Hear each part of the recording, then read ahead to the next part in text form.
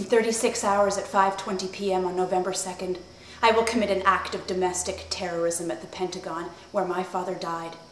Mr. McNamara, sir, I am asking you to be there. In the careful what you wish for, you might get it category, I have secured a meeting with Robert McNamara. Power cannot last unless it is invested with moral purpose. Quaker, the Quaker protester who died in the fire, Norman Morrison. You know who he was? You know what he did? Norman Morrison, devoted Quaker, teacher, and activist. All my life, I wanted to add to the moral dimension.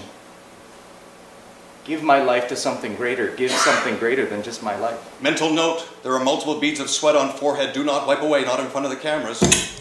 Ask me why I need X number of beds in an Air Force hospital and why 98% of X won't do, and I'll show you, because the numbers don't lie. The data does not lie.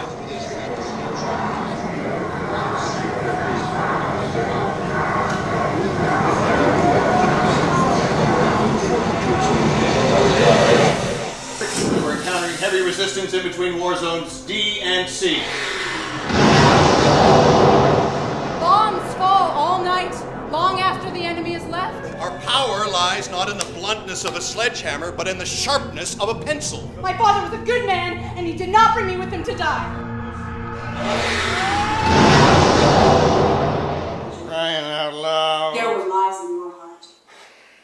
Peg! Did you lie because of... Peg! Did you lie? Oh, look at that. Completely amateur. That clock was ticking as I burned beneath your window. That clock is ticking now. Why are you doing this? Why aren't we all doing this? This is just great, great data! You are not here. Leave me alone. Stop telling me my goddamn responsibilities! Hi, it's me.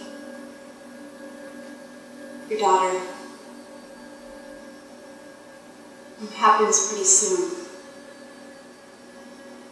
So I'm here to say goodbye.